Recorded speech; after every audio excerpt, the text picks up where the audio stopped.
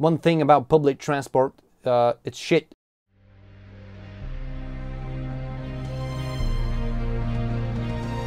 It's got a lot of problems, dude. It's throwing oil everywhere. The turbo is fucked. Beyond destroyed. But I care a lot. Motherfucker. Yo everybody, welcome to a very special video. As you've seen, this is the reveal of my car. If you're American, you've never seen these cars. You've never seen Lancias probably. But if you're in Europe, you've never seen these cars either, because this is a very, very rare car. It's a very special car. It's a very unique car. I'm not saying it's a good car, you know, don't get me wrong here. But it's my car. I finally have a car. I've lived my life as a peasant. I've only ridden buses all my life, public transport, and one thing about public transport, it's shit. So I want to talk about a few things about the car.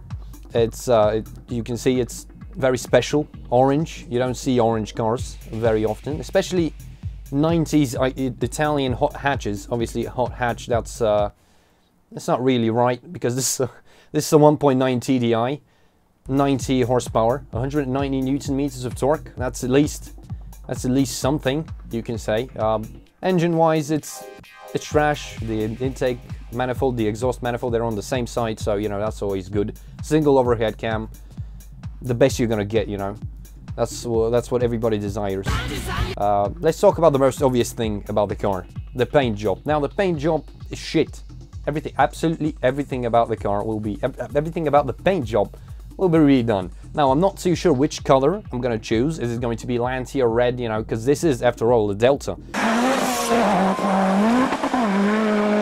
You know, it's got rallying heritage, even though this one's very sad, a very sad rallying heritage, you know.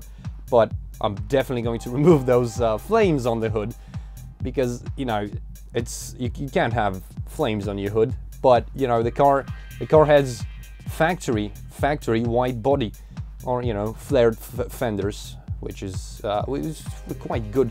The car looks nice. Obviously, the wheels I've got on the car right now, oh god, you know, they're awful.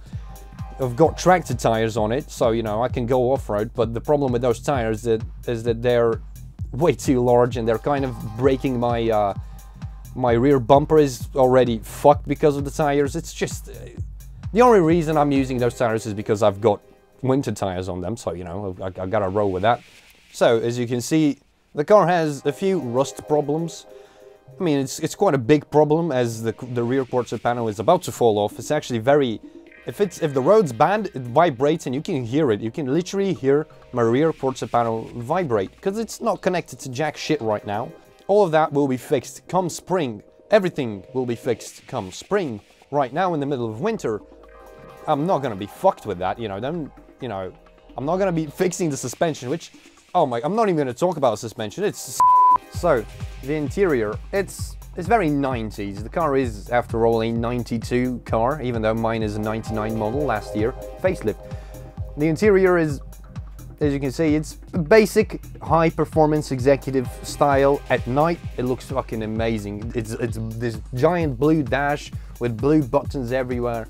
It's got space for a nice shiny boost gauge right in the dashboard, which will be amazing. It's going to look all nice and shit, even though it's got only 90 horsepower. But that brings me on to the next point. It's a fully mechanical diesel car. What does that mean? You can easily make power just by turning up the boost, or just turning up the fuel pump pressure. You're just gonna throw more fuel into the car, and it's just gonna make more power.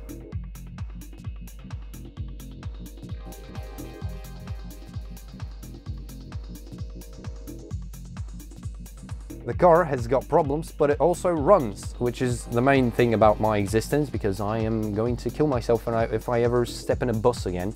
It's just a very interesting car. It's very unique. I'll be the only one at the car meet with a car like this. No, you know, it's very special, and that's going to be the goal of this build, to make this even more special and cleaner, because it's not very clean right now. But I've got, you know, the car has a bright future in my hands now that it's mine and not my dad's, who would have killed it eventually.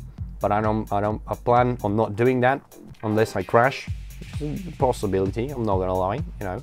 It is what it is. If it happens, it happens.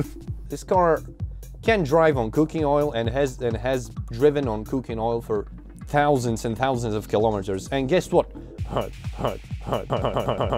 Chances are I'm going to use cooking oil too, but right now it's a bit too cold for that shit. And I'm definitely going to make a video on that because, I mean, that's just wild. You're driving on cooking oil like it's fucking nothing. Also, it smells very nice to the people at the back, you know. You rev it at the stoplight and, you know, it smells like fries. And that's just enjoyment.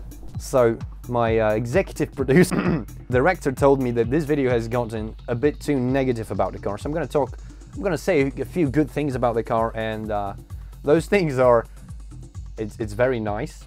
It's very, very fuel efficient. I mean, we're talking about 7 liters city, 7 liters per 100 kilometers city. The car is very easy to drive, very comfortable in city. It's just nice, you know, to be in it. Obviously, it squeaks and rattles a bit. So if you enjoyed the video, give it a nice thumbs up. If you didn't enjoy the video, don't do anything or leave a comment explaining why you didn't enjoy the video. But in my opinion, this is the best video I've ever made. It's mainly because of the help of my friends and the production company we've gathered here. We've got professional stuff all around, and we've got blood, you know, we've got blood for the future videos. Fake blood. I mean, it's fake blood. It's not real. If you were thinking. Also, we drive Subarus around here. Thick vapes, boys. Thank you for watching, and I'm gonna see you in the next one.